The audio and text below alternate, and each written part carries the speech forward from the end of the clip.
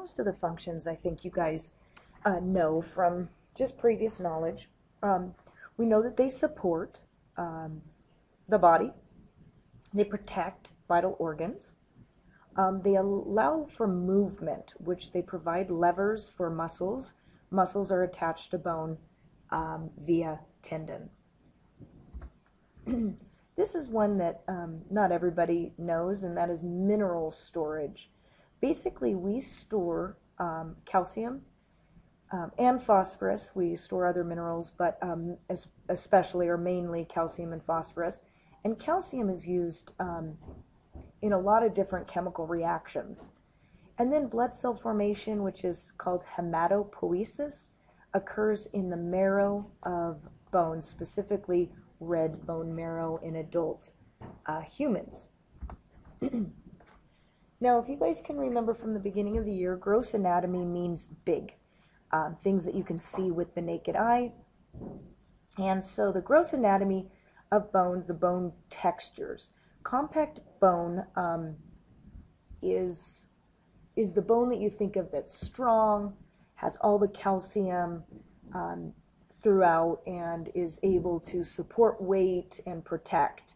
And then we also have spongy bone. And spongy bone is basically, if you think of a honeycomb, think of that and think of just kind of bony portions called trabecula that is making up the framework of the sponge with the holes. As honeycomb, think of an actual sponge and how there's kind of holes in the sponge. That is going to be, the whole portion is just space, and the trabecula would be the portion that you can see of the actual sponge. And it's going to be filled with red bone marrow, which is going to be where we go through hematopoiesis or blood cell formation. The structure of a long bone, so we talked in the last lecture about the difference between long bones, short bones, etc. And long bones definitely have a different structure than some of the other bones. And they consist of something called the diaphysis, which is the shaft or the middle portion of the bone, and epiphyses, which are the end of the bones.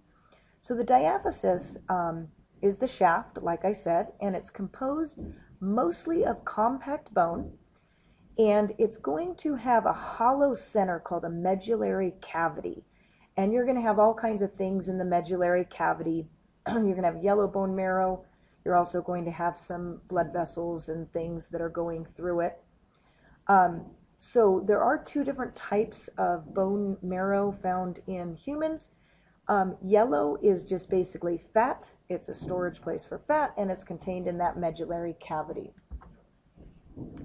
At the epiphyses of a long bone, those are going to be kind of the expanded, larger portions of the ends. And the exterior of those is going to be compact bone, and the interior is going to be that spongy bone that we were talking about earlier that has that trabecula. And on the joint surface, so on the outside of the epiphyses, there's going to be hyaline cartilage, that articular cartilage that's going to allow for a nice smooth surface for a joint. Now,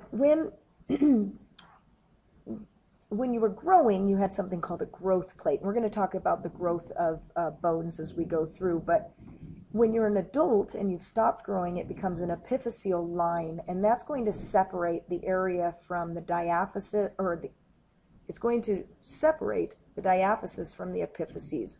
So at my age, it is a line which is ossified, and at your age, you're still growing, so you still have a little bit of cartilage in there that's allowing for growth.